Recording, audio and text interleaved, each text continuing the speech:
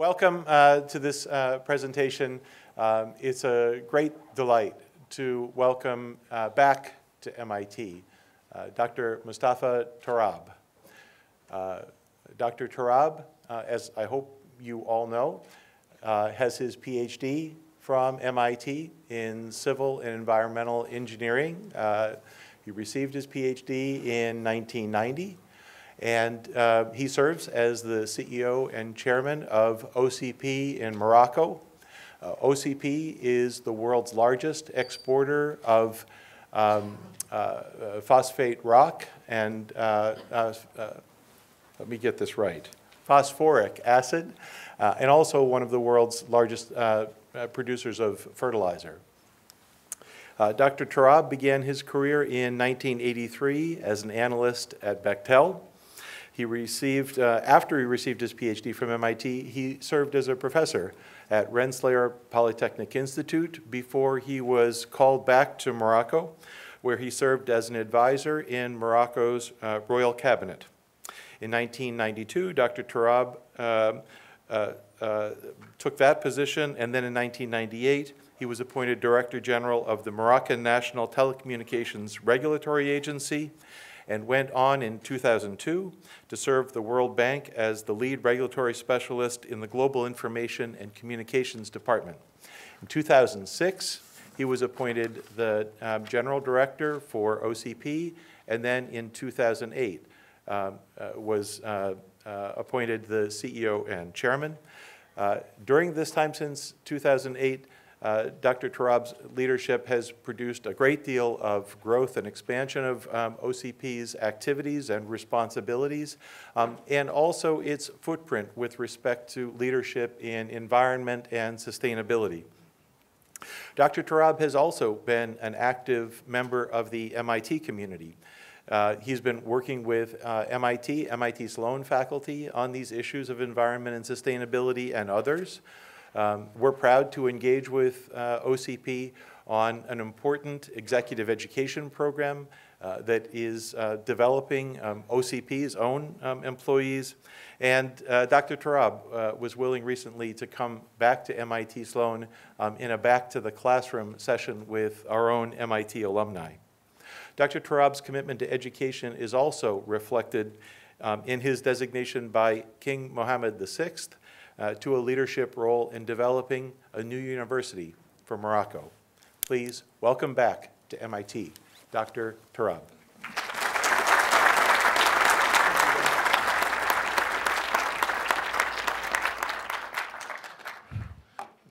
Let's see if I'm going to get the same response. Good afternoon. Good afternoon. Okay, good. Dean Schmidtlein, thank you very much for this kind introduction, and it's great to be back here. I don't recall taking any class in this amphitheater, but it's very good to be here. What I thought about what would be most useful to tell you about what we lived in terms of transforming this company, and I decided to do it very inductively, time-wise. How did we actually stumbled across the things we did, because what I didn't want to come across is that the transformation of this size follows a strategizing exercise, a deterministic path, that you know exactly where you are, where you want to go, and that you just pick the right tools to do that, and you're determined to implement these tools. That's not at least what we went through. I have a few colleagues here that lived some of this with me. It is much more chaotic, but on the other hand, you have to have the capacity to reflect almost permanently on what you're doing. So you have to have a strategy. It just shouldn't be deterministic. It should allow for chaos and uncertainty. So the best way to convey this is just to go through actually how we lived this experience. I'm going to try to I have to say this because otherwise you won't understand what I'm saying in terms of the complexities of the business. Our value chain it looks like this. We start with phosphate rock, which is a mining activity. Some of it is sold on the international market The rest is transformed in-house in chemical industrial complexes to produce the phosphoric acid, which is a mid-product that itself has a market, but some of it is also kept in-house to produce the finished product, which is the fertilizer. That's our value chain. We have industrial and mining assets in Morocco, but elsewhere. We have also fertilizer companies in India and in Europe, but it's basically mines that are linked to fertilizer plants that are better positioned on the ocean close to the ports to export either the mining or the fertilizer. We have joint ventures internationally with many of our clients and partners. In fact, this is our footprint from a commercial perspective, but also from an industrial perspective. As I told you, we have a plant here in India, in Orissa, and plants in Europe, but also in Georgia and in France. But we have a fairly diversified commercial footprint. We sell phosphate rock as well as fertilizers in 60 countries in all the 5 continents. When I started looking at this business in 2006, I initially hired consultants to do an independent business review, tell me a bit what the sector looked like. I realized that we had a significant market share in the early parts of the value chain, 40% of export seaborne market share in both rock and phosphoric acid, but only 11% in the finished products. Well, the first problem with that is that growth was only happening here, consumption growth. Demand was actually declining in the first part of the value chain. So that was the first issue. We were very strong in a business that was declining. Second thing we looked at are what are the prices, evolution of prices through time, going back to the 70s. This is in nominal prices.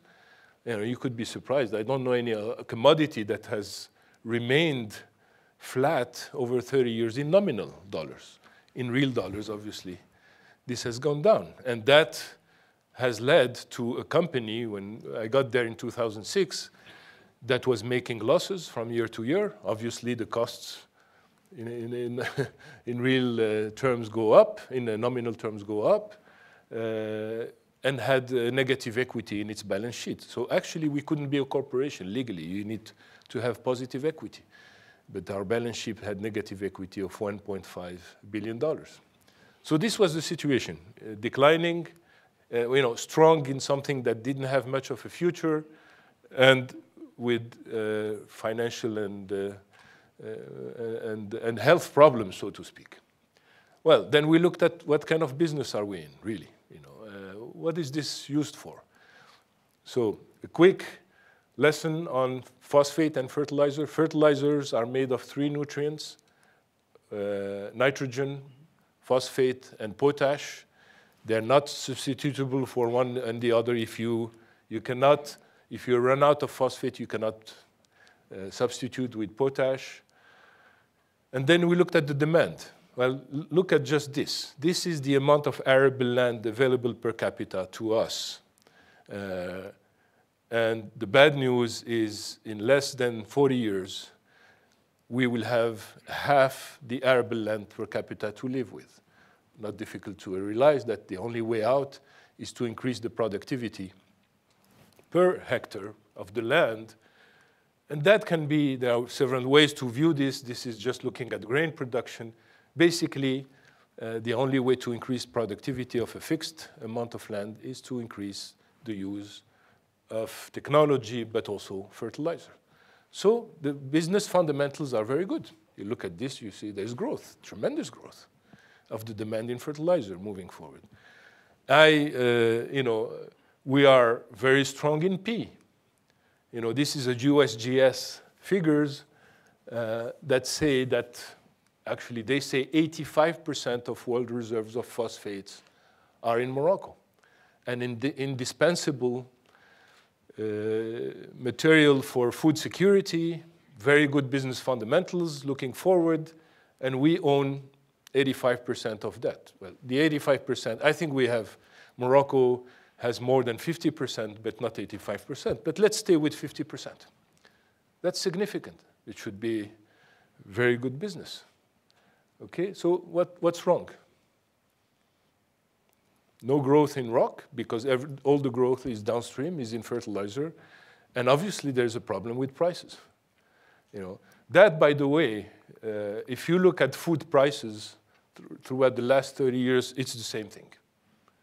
So there's the food crisis today that we've lived through, alerted to at least through the past few years, is not due to the fact that we cannot produce food. It's that the incentives for food production are not there. You know, the food prices and investment, along with this, investment in food production has been tremendously low. The investment in R&D for food production is tremendously low. We just took it for granted. Same with phosphate.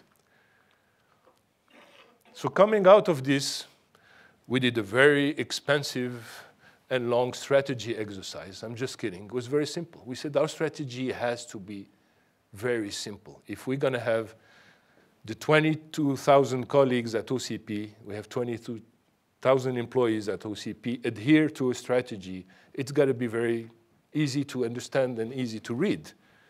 The strategy was we have to be stronger in fertilizer. This is our weak point. We only have 11% market share. It doesn't reflect, it's not reflected in the endowment, which is more than 50% of world reserves. We have to be present in fertilizer production. So we decided to triple our fertilizer production capacity.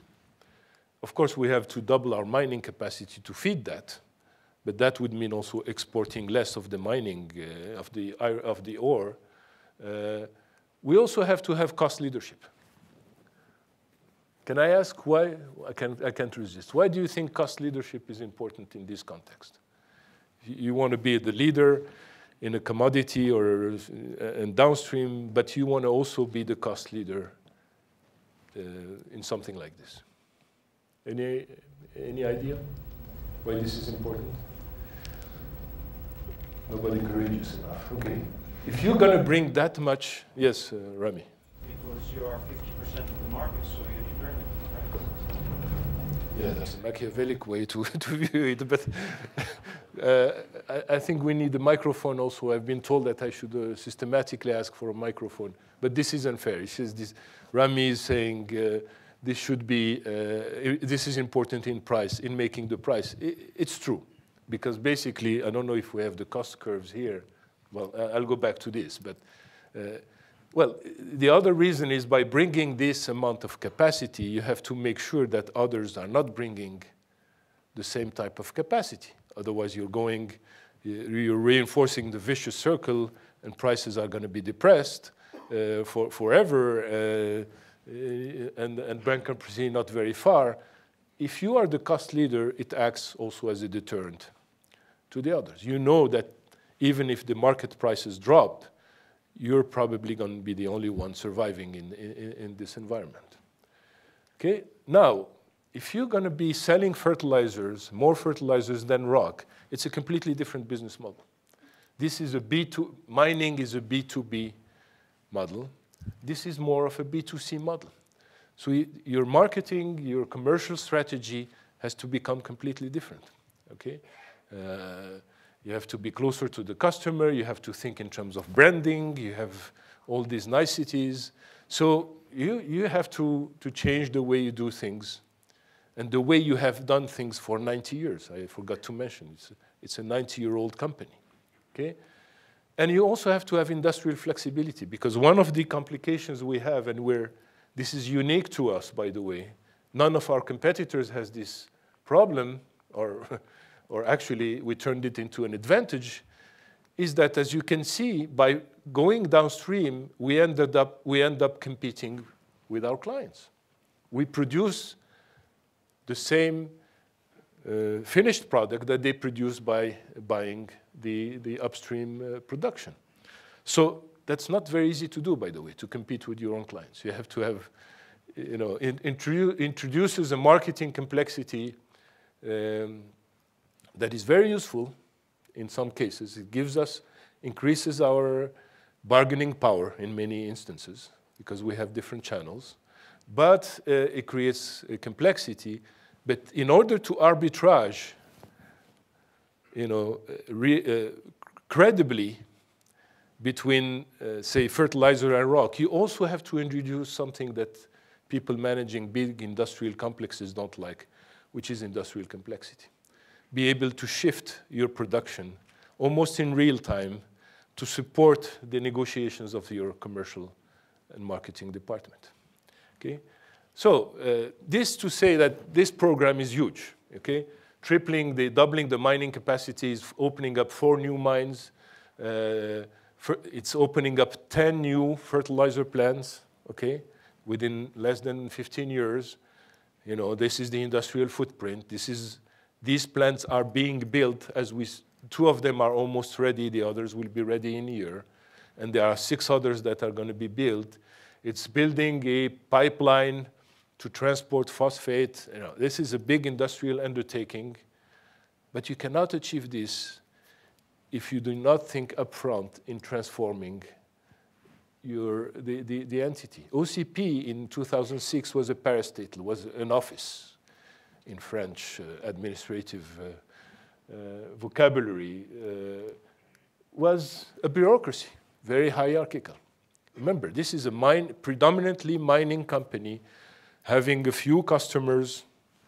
I don't know how many there were, 60 customers, you know, buying each one big chunks of your mine, and you're becoming a more flexible, agile, you know, all the things you've learned about. You have to transform, and this is 22,000 people. So, you know, look at left and right. You have to move from a very hierarchical to something that is more proactive, decentralized was the key, because one of the things I discovered coming there was the role of the headquarters. You know, being such a large company, etc., we owed it to ourselves to have a very large headquarters. We had capacity of 2,500, huge building, and we had 1,500 people in headquarters. This is in Casablanca, okay? And getting there, I shocked everybody by saying, what are we doing in Casablanca? There are no mines and no phosphate in Casablanca, and our clients are not in Casablanca. So the reality is not there. And as it turns out, this headquarters of this size was really the incarnation or the symbol of hierarchy and bureaucracy. It had to be destroyed one way or the other, okay? Visibly. What we did is we decided that since the business wasn't there, that headquarters shouldn't be that big. We didn't offer to lay off people, because we're in growth situation. We need people, okay? So we said we're going to decentralize. If you're in headquarters, you should be either in the mining or industrial operations or with our clients elsewhere in the world, but you don't have no reason to be in headquarters. When we started to do this, I had all the middle managers telling me this is crazy, it's never been done, you're going to kill a symbol, etc., etc. We had to do it because decentralization, we understood very quickly. When I say we, it's the whole management team, because the first thing we did is bring, you know, high-level managers that were capable of carrying this whole transformation together. We said, look, the middle managers told us, never been done, you can't do it. We went from a headquarters of 1,500 people to 400 people in 3 months.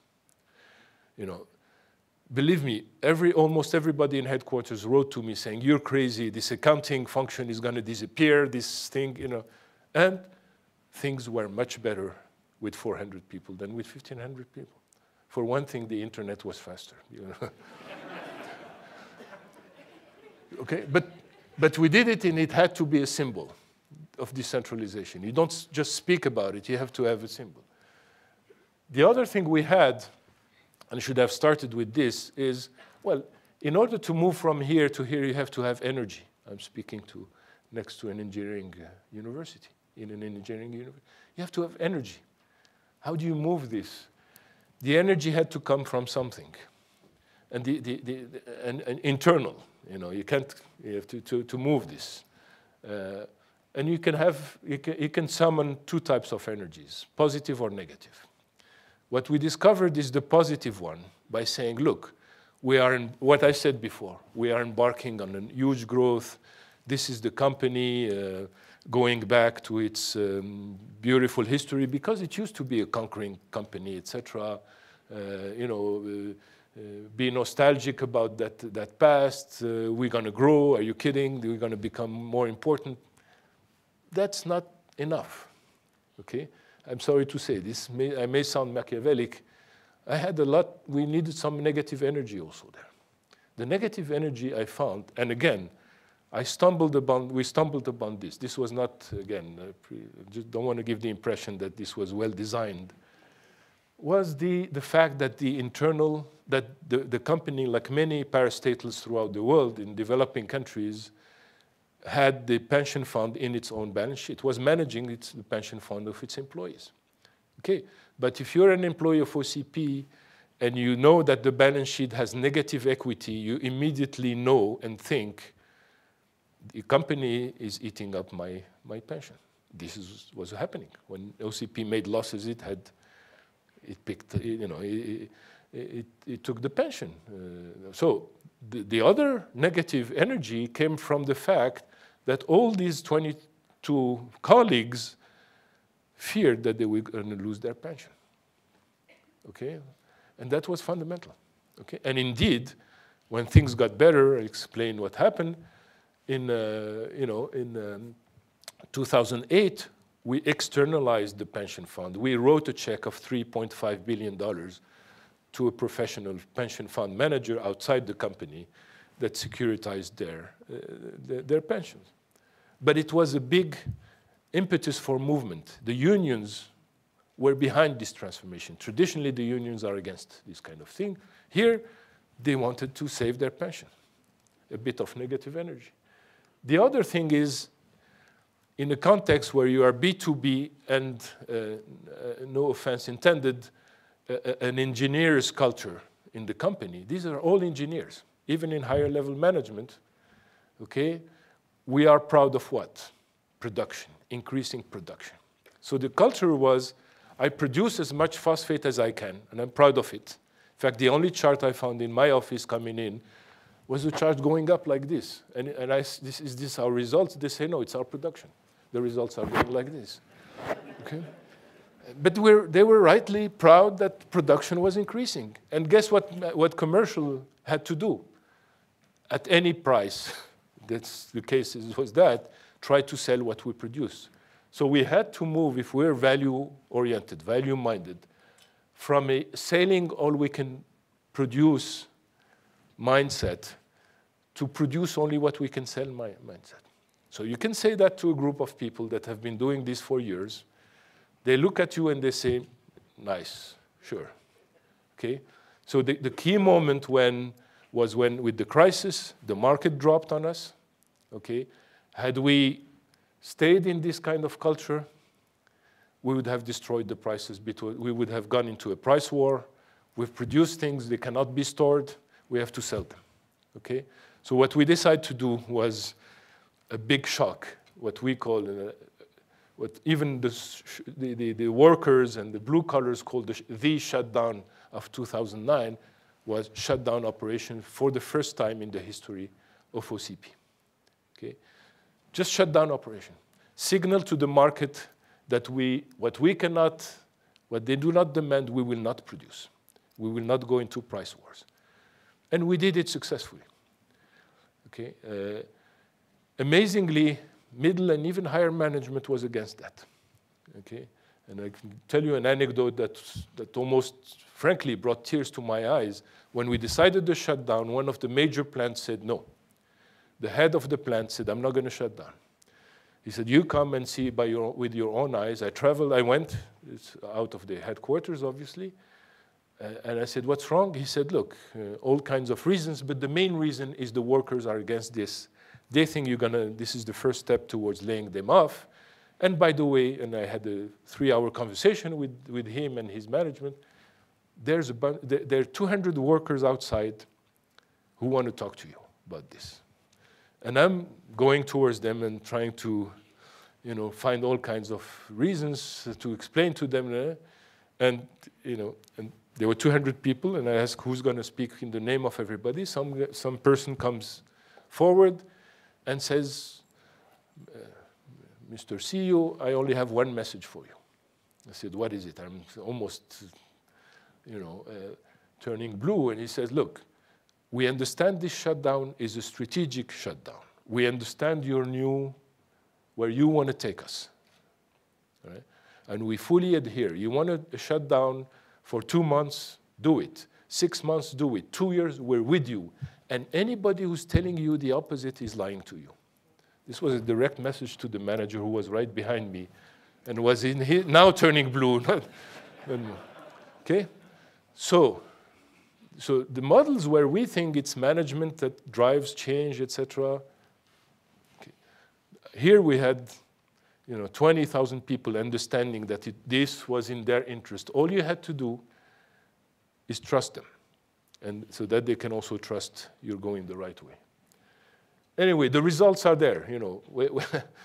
This was the previous slide was nominal prices. I have real prices to show you also that the same phenomenon happened here, but again, fell back. What the shutdown helped, here we had the commodity boom, of 2007.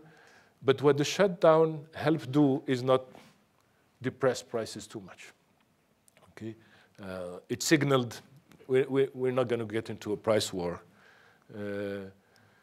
We started increasing fertilizer production without even any capex, doubling the capacity with the existing plants by going through debottlenecking, etc. But that's really what the workers have done. In terms of cost leadership, we moved from here to here just by producing better. The pipeline that I mentioned is going to take us clearly to a cost leadership, and it's functioning. We're doing the tests as we speak, and it's going to start functioning in a few weeks.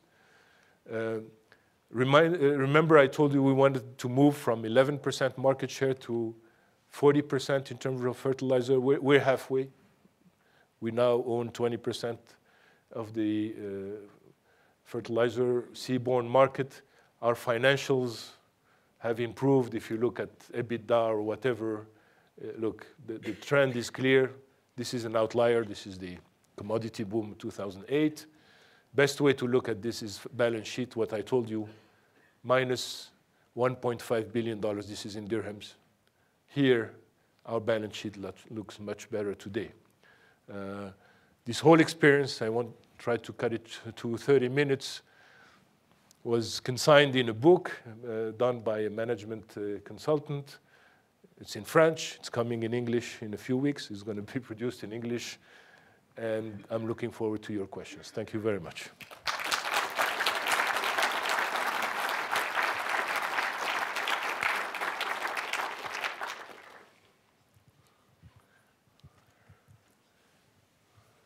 Was I good on time?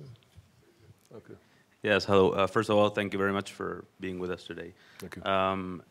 My question is, now that you have two different businesses, a more commoditized business, and you integrated forward into a more, you could say, specialty business, do you have two cultures living at the same time within the same organization? And what kind of processes did you have to change to foster the new culture, and what if there is any friction between those cultures? And also, if that kind of strategy of cutting on supply to bring the price up would work in a more specialty business? Well, I'm not sure it will work in all specialty, or for that matter, all commodity businesses. You have to be able to be credible in doing this. You need to have a strong position in the market. If you're going to, if you represent only 2 or 5% of the market, and you cut down your production by a half, which is heavy, you still may not be able to impact the prices. So yeah, it's related to the market share, obviously. It has nothing to do with cartel or, by the way, it is our natural market share. Now, the first question is absolutely, it's what we had is two corporate cultures, the mining corporate culture and the industrial corporate culture.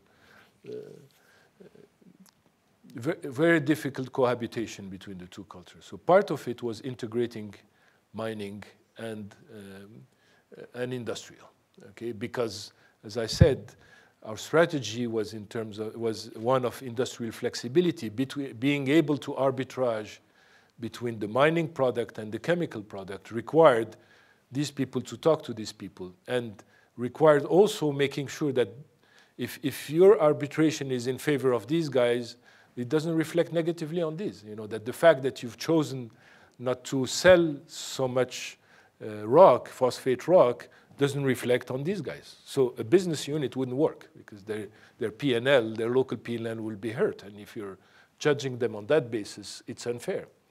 So what we did is simply integrate. We had two ways. One, symbolically, but more than symbolically, the pipeline. Now that we use to produce rock, ship it on trains, and then it would be received at the other end. That was a discontinuity, a physical discontinuity that prolonged in the mind of people. The pipeline, symbolically, is our own. You know, we don't have to go through the railroad, and it ships the phosphate almost seamlessly from the mine to the industrial sites. The other thing we did is have one single manager per axis. So if you remember the map, now we used to have a manager for the mine and a manager for the industrial site. It's the same manager that manages the integrated thing, and it goes a long way to integrate the cultures. Yes, sir. You said your R&D activities for Do we need the microphone absolutely, or?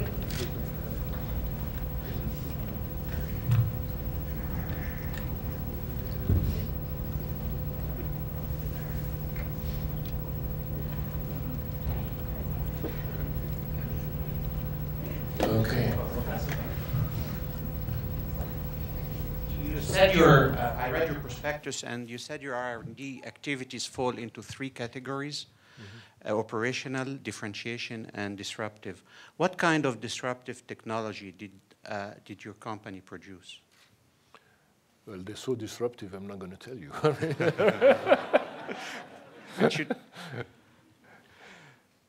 Only you could ask this question. Things like new ways to do mining, e-mining, which is highly disruptive for the workers, obviously. So what we did, and this has led, by the way, to this university, is we took a mining site front and dedicated it to research, to this kind of disruptive ideas. And we're going to relate it to the university, to the mining school of the university that Dean Schmidtlein mentioned. So that the other disruptive type of thing is what if there is a substitute to phosphate tomorrow? Okay. That's on the fertilizer end, right? Yeah. Okay. Now, phosphate is used for two things, basically fertilizer, but also technical uses. Food conservation. When you drink a can of Coke, you probably are drinking a molecule of phosphate from Morocco. The tangy taste in Coke comes from a tiny drop of phosphoric acid. That's the intermediate product. Coca-Cola is a big client to us. So we have this diversified portfolio, which not all fertilizer producers do. But nevertheless, you have to look at the what-if questions. Thank you. Yeah. Is it possible to know something? Where are you? Yeah, here. Oh, okay. Yeah. All right. You mentioned about shifting of your office from Casablanca to near to the manufacturing site, and reduction of the people from 1,500 to 400, and still that you got a better efficiency or better results at that time. Can you just elaborate something more about how you have improved that efficiencies, or how that reduction in manpower has resulted in good efficiency of the or good results? Yeah, so, it's very simple. If you benchmark the size of a headquarter in a company like this, it shouldn't be 1,500. So necessarily there were people. Well, the best situation is they're not doing anything, but that's not the case. Is they invent something to do, and that becomes red tape. No, seriously. Our procurement process had 60 signatures in it. 60. So there were 60 people in headquarters who had to sign something. At the end, if you make it a 3-step procurement process, it becomes more speedy, more efficient, etc. And this sounds almost caricatural, but the first really determination I had to reduce, by the way, some of them were invited, they had the option to leave with a good package, by the way, but this is not, we didn't ask them to leave. We told them to go on the sites, on the production sites. Well, the first indication I had was going to visiting in one of the sites, a sports facility, and it was a judo class or some room. It was very dark. And I asked, why don't you turn on the lights? They said, the procurement for that light is on your desk, Mr. This was a site that was 200. They couldn't buy, talking about decentralization, they couldn't purchase light bulbs in that place without the authorization of the headquarters. So you can imagine that when you do away with this thing, it immediately improves productivity beyond the internet speed. No, it's remarkable. People invent ways to stay in business. But usually, if it's not needed, they invent ways to slow down your business, basically.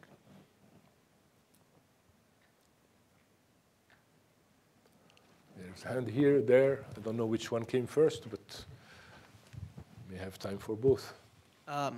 What are some of the things that OCP is doing in terms of environmental sustainability? Do we have the slide? No. Let me just give you an example. I'll go back to this.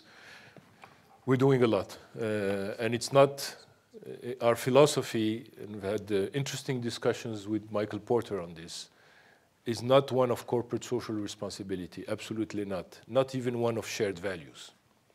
It is how you think about these things upstream in your business and make it an integral part of business, that you're not going to the model where you produce and then you pay to mitigate the effects of what you do.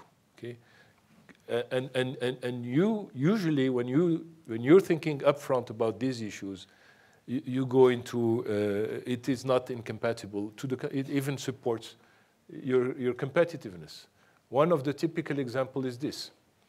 Remember what I told you. This is the phosphate mine. This is the mine, and this is the chemical site. Okay, we used to, phosphate is humid, has the 18% water humidity in it. We have to wash it to get away the unused part of the phosphate, so we use a lot of water here. Then we have to dry it completely to put it on the train, because the train can only take dry stuff. You transport it dry here, and in order to process it in the plant, you have to wash it again. Okay? So one of the things we did is say, we're going to change that. We're going to have a slurry pipeline. Okay? Cost $400 million, but it saves much more than that, because now we wash it. We still have wash it, but we don't dry it. So you save on energy, and you save on water. This is water scarcity is a problem, is an issue in Morocco. Okay, so it's transported as a slurry. By the way, with no energy, because this is 3,000 feet high. This is 0, so it goes down by gravity. And here, you don't have to use the water to rewash it again. You just process it as such. So here's Here's an engineering project. Here's a CapEx that improves our productivity, but also environmental footprint. I can go on and on. This, we use, when you process phosphoric acid, you create gypsum stacks that we have to store here, or worse, we threw in the ocean. One of the things we did is put a huge pipeline that goes to deep. No, it's not polluting because it's, it's just gypsum, okay? But visually, when you throw it here, it gets the whole area white, etc. Here, no problem. It goes down, settles in the ocean, etc. So no, we're taking that responsibility very seriously. In fact, we even have work with MIT to handle some of these things. There was a question there? Hi. I wanted to ask about the relationship between the phosphate prices and food prices in the context of sort of growing population and food scarcity concerns. So in the beginning, you showed this kind of graph of population increasing and sort of this need for agricultural productivity and so on.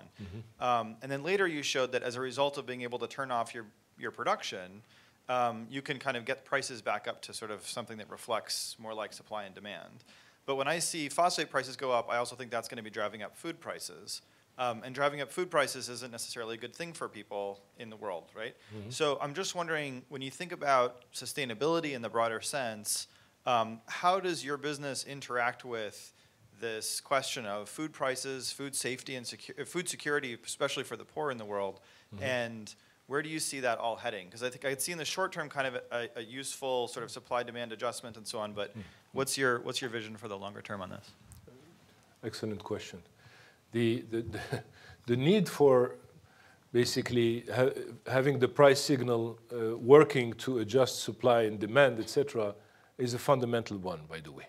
Okay? Because if you look at what happened, I have no idea where this slide is. Here it is.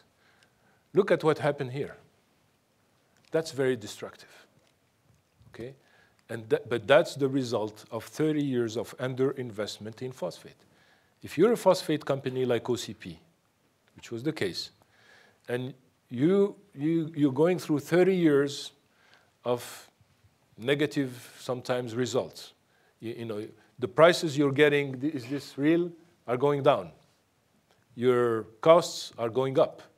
Well, you absolutely do not invest. You cannot invest.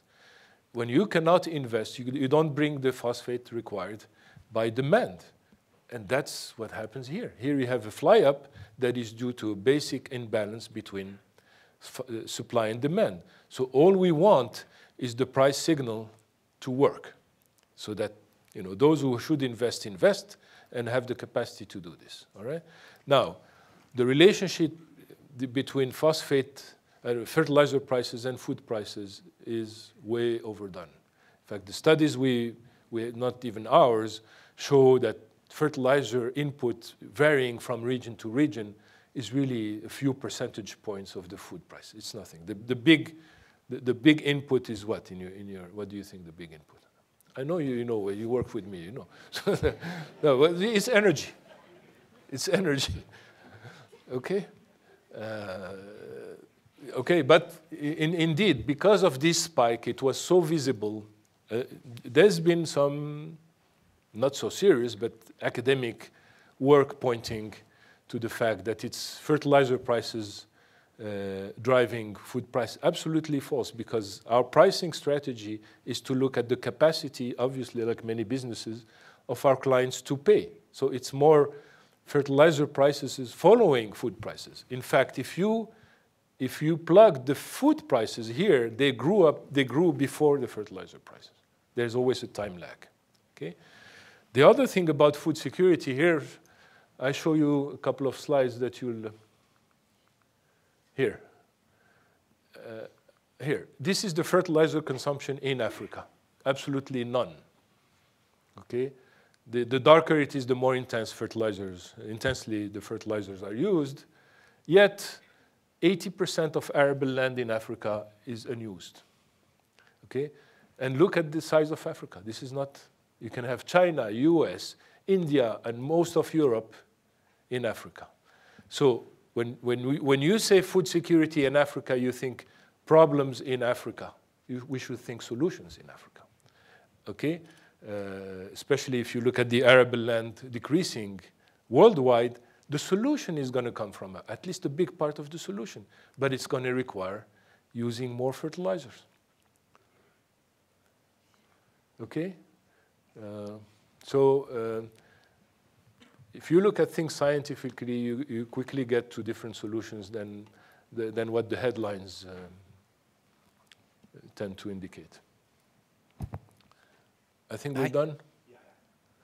One last question, maybe? There was one last question, maybe? Hi. Yeah. So you mentioned earlier in your talk that it was more realistic to claim that Morocco had 50% of the phosphate reserves rather than 85%. When you say that, do you have in mind an increased competition from other countries such as Arabia Saudi and Algeria? And what are the odds that OCP would maintain its leadership position in increased competition? Yeah. Thanks. We love competition. Remember, I'm a former telecom regulator. I love competition. No, obviously we're not the, look, as I showed, our market share, this was the seaborne market share, by the way, but our world market share in phosphate is minute. It's 6% or 7%, okay? So we have competitors, Saudi Arabia here, Mosaic and other companies in the US. We have plenty of competitors to worry about, please. Algeria is also a large producer of phosphate, not fertilizer. Jordan has a lot of, the phosphate, by the way, tends to be around here. Here and China are the biggest phosphate sites, so to speak. But you see the paradox of Africa. The fertilizer used here comes from Africa, yet Africa uses a tiny portion of that fertilizer. Thank you very much.